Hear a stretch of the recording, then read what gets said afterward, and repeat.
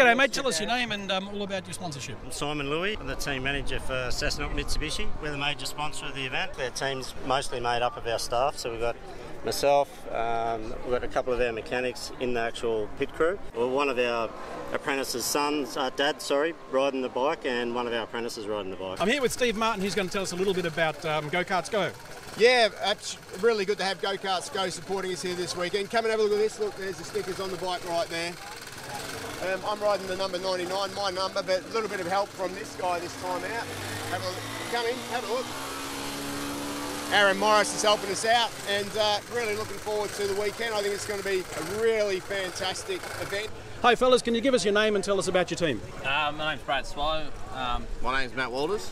Racing for the Kersley Hotel. My name is Keegan Pickering. I'm a local to Cessnock, and this year I will be competing on the Yes Optus Cessnock motorbike. I also just want to extend my thank you to Sports Savvy Australia, Jekyll and Hyde, Earmold Australia, Dynamic Mining Solutions as well, and MMS Engineering, and also to the officials and the other competitors, because it's just a fun family event, and it just brings community together. So it's a really, really good time. Right, I'm talking to Chris Watson. Chris, tell us about your team and what's involved there. My team is Team 30. My teammate, team partner rider is Luke Richards, twice winner. We've won it once and we've had 2 seconds, 2 thirds. Together we probably have a bit of a show to make podium again. But the key to your team, of course, is the rider experience. Yeah, I've got a lot of experience, but I'm old. My partner's about 29. He's a multiple Australian dirt track champion and a good kid. My name's Taylor Poole. I'm in bikes CT110 obviously. I'm riding today with Todd Kurtz, who's a pretty good rider I hope. He's an international speedo rider, which is really good to have one of them in your side. Been racing since I was 6 years old, and I'm now 27, so 21 years I've been doing that, and I've raced overseas doing speedway. I have been racing since I was 10 years old, so about 10 years now. I did start off in dirt track and transitioned into road racing. Won a few state and national titles since then and have competed overseas.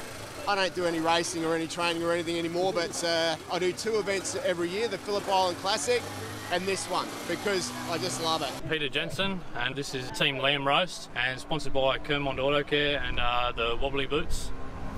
And this is my teammate over here, Tegan. So Tegan, tell us about your experience with the bike and with this race. With the race, I haven't had any experience before. This is the first time here at the Postie GP. With the bike though, I've had a bit of experience. We've been trying to rebuild the engine because it was a bit rusty when we got it, so it's been lots of test runs around a little bit. So it'll be an interesting race. Tell us a little bit about what goes into a bike like this, because it's not the sort of bike you're usually selling. Well, you can't buy them. You've got to buy them second hand for an auction, and we've done plenty of that, buy them to sell to people to make the event happen. They're a 30,000 KL Postie bike, and you do what you can to make the best you can. And generally that means new clutches, wheel bearings, sprockets, brake pads, all the stuff that you need to freshen up. And the engines are fairly bulletproof, and they are very, very strong and get punished very badly. We've just got to rip all the lights off and the blinkers off the back and a few different bits and pieces, I guess, and keep everything stock and standard. Oh, we've had it for a few years now. It's Nate's bike. We just have a bit of fun around home on it and do something different. You're confident about the dyno this morning, that you're not going to be in trouble? We were down a bit last year and we haven't done nothing to the bike, so I'd say it'll be about the same. Why do you have a handful of tools? Well, I don't know really. It's our first time doing it. And we don't know what's wrong with the bike, so we've got to fix it all. Mate, I'm Steve. This is HVP Racing, our first year in it. Now, you told me earlier you're the bike holder. And you're also the tool holder. What's going on with these tools? Just getting ready for scrutineering, so they don't have to pull it all apart on us. We can do it ourselves. And you're confident you're going to get through under power? Yeah, we'll get it through under power. Yeah, more underpowered than overpowered. You think you're going to be under the power limit for the dyno? Absolutely. Yeah, I think so. I reckon we'll be close. We're hoping for 6.3 exactly. 2 runs of 6.3, that's all I want. Yeah, we should be fine. We shouldn't. It should be fine. It's all standard as it should be, so as long as everyone sticks to that, I think we should be fine. I think there's a few people that want to stretch the rules, but I think if you leave them standard, they'd be good. So what do you think your chances are in the big race? Oh, look, I mean, at the end of the day, we'll try our best, but it's just all about having fun when you're out there. It's just a big laugh. laugh, and yeah, it's just about having fun and having fun with your mates and just try not to hurt yourself on the barriers, but yeah, just have fun. We'd be happy to get in the main event and just to have a go, but anywhere would be fun, just a bit of fun for everyone would be great.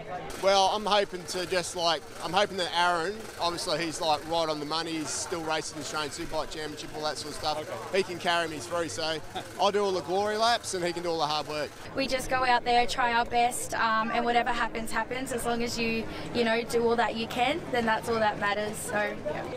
Very average. This will be my second time in the race, but I've never rode in a race before besides last year, so, you know, okay, I guess. Oh, I don't know. We'll see on the day. See you tomorrow. Try top 5. Mate, if we can finish without coming off, we're more than happy with that. Well, hopefully just make it into the GP to start with, and then, yeah, hopefully we can loose place in the top sort of 10 or 15. Yep, ambition is to, make the GP and be alive at the end of it. And stay upright. Stay upright. And it would be good to win it. We'll have a dig, but we'll see how we go. I don't know. No idea. Won't be from lack of revs anyway. And you fancy yourself for a podium finish? I don't know about that. I don't know. We'll have some fun. Well, we'll give it our best shot. Yeah, we've got no idea. We're winging it. We're just winging it, and hopefully it goes well. We came here for one reason, and that was to win this thing, so hopefully we can have a pretty good dip.